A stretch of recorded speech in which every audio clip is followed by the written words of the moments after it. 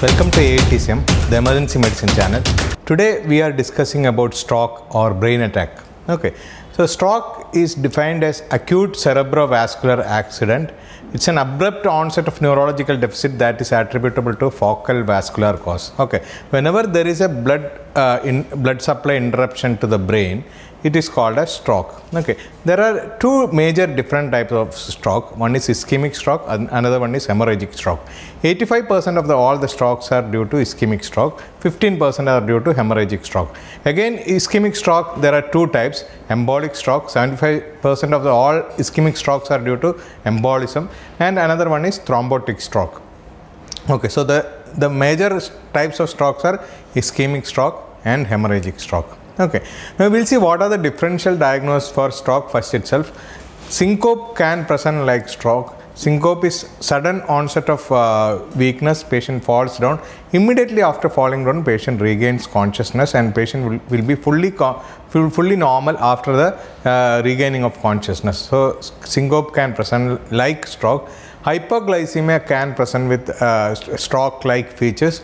Migraine can present like stroke features. Focal seizures, after focal seizures or complete seizures, patient can come with paralysis of one part of the body. This is called as Todd's paralysis. Demyelinative disorders like GBS can present like stroke, but it's a slightly progressive disorder. Acute encephalitis disease also can present like stroke. In that, most important thing is hypoglycemic symptom. Okay, so hypoglycemia and hyperglycemia can present with acute loss of consciousness, but hypoglycemia is very, very important. Okay, now you take the ischemic stroke. In the ischemic stroke, you have thrombotic stroke. Okay, what is thrombus? Thrombus is a platelet-rich plaque which is formed in the blood vessel, any major artery. It ruptures from the major artery like internal carotid artery, and it goes to the major supply of the brain, arteries of the brain, and produces thromboembolism. Okay, large thrombus formed in the major circulation and ruptures and go to the various parts of the brain and produces block there. Okay, otherwise the thrombus can propagate. Size of the thrombus can suddenly increase and block the arteries. That also can produce thrombosis in the arteries. Okay, very rarely severe hypotension, hypoperfusion, like somebody develops cardiac arrest, can lead to border zone infection or watershed infarction in the vascular territories. Okay, so the major cause for a thrombotic stroke is dyslipidemia, diabetes, all these things, hypertension, all these things. Okay, now the second important cause in ischemic stroke is embolic stroke. We all know that embolism normally it is originating from the heart. Okay, like a left atrial thrombus or left ventricular thrombus, like a patient is having atrial fibrillation or left ventricular regional wall motion abnormality. Thrombus will be formed in the heart. Whenever there is an arrhythmia, suddenly this thrombus can dislodge from the heart and go to the systemic circulation. It may go to the carotid arteries and it may go to the cerebral circulation, and it can produce block there. Okay, cardiac causes, mainly it is due to atrial fibrillation. Acute myocardial infarction can present with stroke. Prosthetic valve, infective endocarditis, mural thrombi in the left ventricle or left atrium, dilated cardiomyopathy, all these things can present with acute stroke. So this is embolic stroke. Okay, the major difference between a thrombotic stroke and embolic stroke is thrombotic stroke normally takes some time to develop complete weakness, but embolic stroke present all of a sudden. Suddenly the embolism goes and blocks the major artery, patient present with severe weakness all of a sudden. Same like that, the recovery also slow in thrombotic stroke, recovery is fast in embolic stroke. Okay, now we will discuss about hemorrhagic stroke. Bleed in the brain. It can be intracerebral bleed or subarachnoid hemorrhage. Intracerebral bleed is mainly due to hypertension. 80% of the intracerebral bleeds are due to rupture of small perforating artery because of high BP. AV malformation can be there, bleeding disorders can be there, platelet dysfunction can be there, autoimmune disease can be there, but major cause for intracerebral bleed is always hypertension. Okay, subarachnoid hemorrhage is mainly due to aneurysm rupture, that is 50% of the SAH is due to aneurysm ruptures. AV malformation can produce subarachnoid hemorrhage, bleeding disorders, and trauma is another important cause for subarachnoid hemorrhage. Okay. When you consider the ICH, the common site of ICH is always, remember, putamen is the most common site. Putamen is seen within the basal ganglia. Other areas are thalamus, caudate nucleus and pons. Okay. Then anterior circulation, mainly the bleeds are common sites for aneurysm. Anterior circulation, it is mainly anterior communicating artery at the bifurcation of MCA or at the origin of ICA, origin of PCA. All these areas you can get aneurysm bleeds. Anterior communicating artery and at the bifurcation of MCS are the two major sites. Okay. In posterior circulation, aneurysms are very common at the apex of basilar artery, at the origin of pica and superior cerebellar arteries. From basilar artery origin also you can get aneurysms. Okay. So that is a major sites for bleeds in the brain. Okay. Now we will see what are the clinical features according to the territory involvement. Okay. Suppose you have a stroke which is originating from the carotid artery or the branches of carotid artery, like supply of carotid artery, like major middle cerebral artery. You can have same side monocular blindness. One side monocular blindness is one of the classical feature. But the major finding is always opposite side patient have hemiparesis. That is because your pyramidal tract starts from the cortex. There the pyramidal tract fiber starts and it comes down to your internal capsule. From there pyramidal tract comes down in the lower medulla, it crosses to the opposite side. So whenever there is a problem in the right side of your cortex, the patient will have a left sided weakness. Whereas the problem is in the internal capsule, the patient will have opposite side dense weakness. Okay. So the origin of the pyramidal tract starts from the cortex. It is condensed in the internal capsule, comes down in the lower medulla, it crosses to opposite side. Till then, if the patient is having a lesion there, opposite side weakness is very classical. But if the lesion is in the brain stem, somewhere in the brain stem, the same side he can have weakness of the cranial nerve, like you can have midbrain lesions, you can have third, fourth, fifth cranial nerve involvement on the same side. Pons you can have sixth and seventh cranial nerve involvement. Medulla you have 9th and 10th cranial nerve involvement. One side cranial nerve involvement, opposite side weakness, that is called as cross hemiplegia. Okay. Whereas if suppose patient is having vertebral basilar territory stroke, he can have features like ataxia, dysarthria, vertigo, tinnitus, diplopia, nystagmus, difficulty in swallowing, element facial palsy, Horner's syndrome, and drop attacks like sudden BP fall. All these things are common in vertebrobasilar insufficiency. Okay. Now we will see what are the hemorrhagic features of hemorrhagic stroke. Most of these patients present sudden onset of severe headache and vomiting, seizures, papilledema and loss of consciousness. Many patients with subarachnoid hemorrhage can have neck stiffness because blood is an irritant in CSF. Okay. And you can have many patients who is having severe stroke with brain edema. Their cranial nerve may be involved, second, third, fourth, fifth cranial nerve can be involved because of the aneurysm enlargement and compression. Okay. And if you take the prognosis, somebody is having an embolic stroke has got a better prognosis than an ischemic stroke. But hemorrhagic stroke we cannot predict. Depending on the time of treatment, patient recovers fully. Sometimes even if there is a large hematoma, if the patient receives fast treatment, patient recovers fully. Okay. So prognosis is very difficult to predict in the early phase of the stroke. Okay. Now whenever the patient come to emergency room, the patient will be having acute onset of one side weakness. You take the patient inside and take care his airway, breathing, circulation. Talk to the patient, make sure that patient is talking properly. Okay. And his saturation is good, his BP is good. BP should not be very high or very low. Okay. Very high BP may be either due to an hemorrhagic stroke or due to somebody is having a stroke in the brain. To maintain the cerebral perfusion pressure, body will try to increase BP little higher. Okay.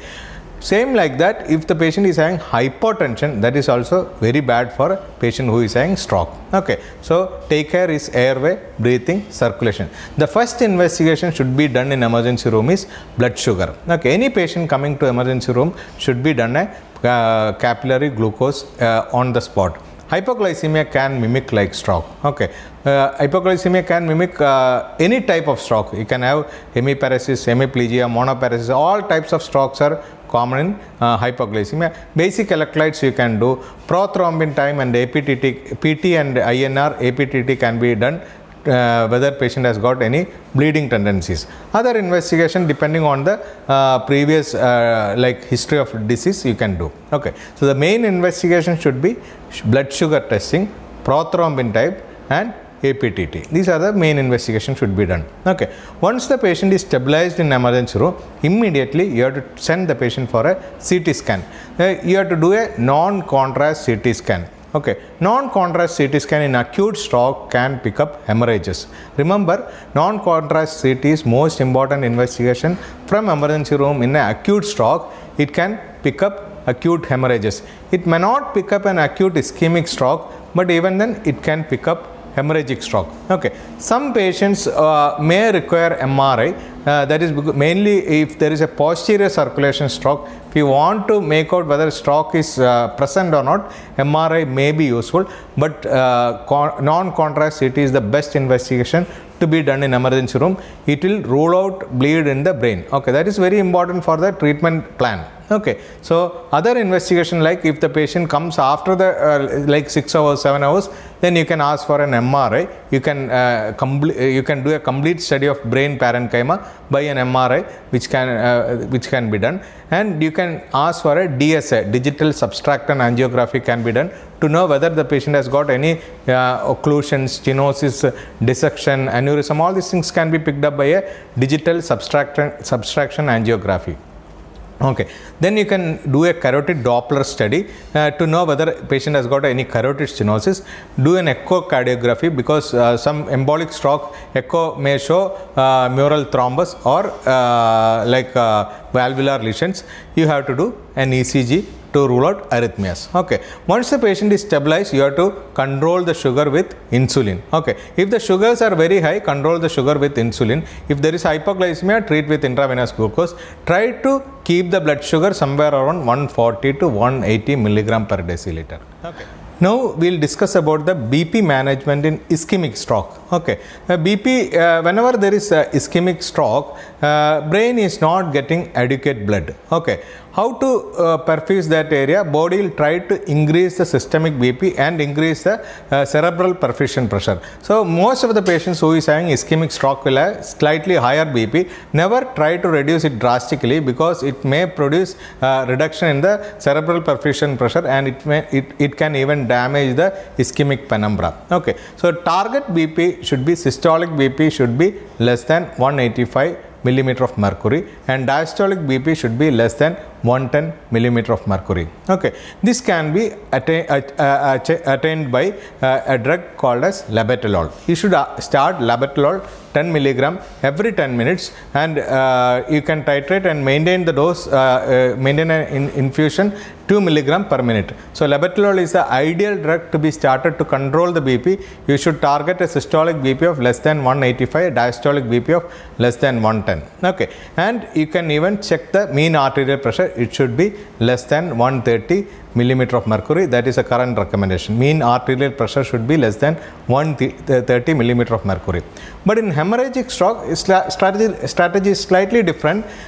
If the systolic BP is 150 to 200, you have to reduce the systolic BPs to 140 milligram. It's slightly higher than the ischemic stroke. If the systolic BP is more than 220, you have to reduce to 140 to 160, and again you have to attain a mean arterial pressure less than 130 millimeter of mercury. You can use the same drug. Labetalol should be started as 10 milligram every 10 minutes, and then infusion 2 milligram per minute. Okay, so labetalol is a drug of choice both in hemorrhagic and ischemic stroke. Okay, now nimodipine is another drug which should be used in subarachnoid hemorrhage. Okay, nimodipine dose is 60 mg fourth hourly. It can reduce the vasospasm in subarachnoid hemorrhage. Okay, so nimodipine should be started in all patients with subarachnoid hemorrhage. Once the patient is stabilized in emergency room, and you do a CT scan, rule out bleed, you can go for IV tissue plasminogen activator.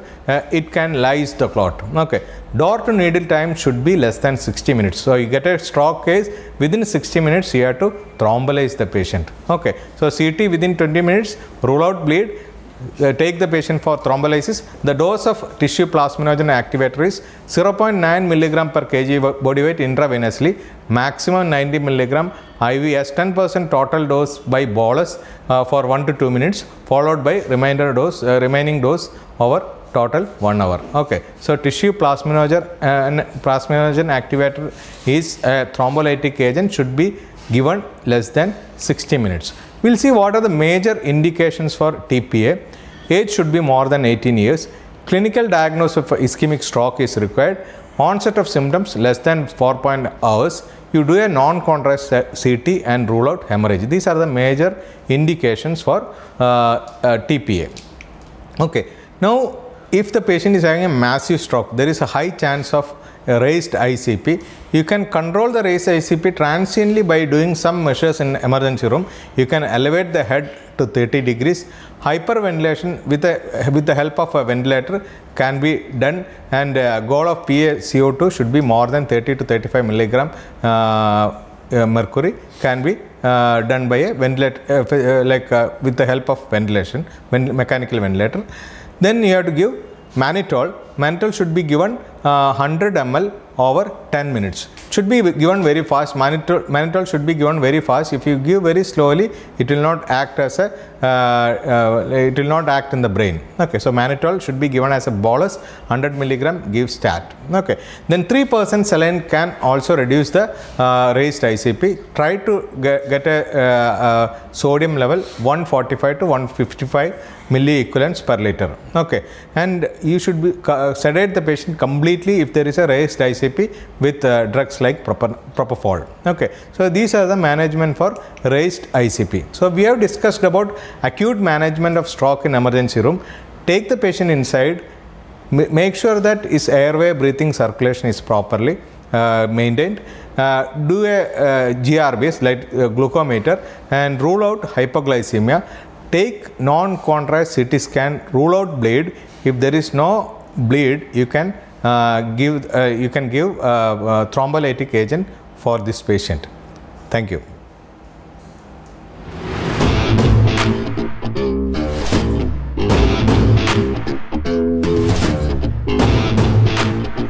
Subscribe to ATC Emergency Medicine. Press the bell icon to follow us.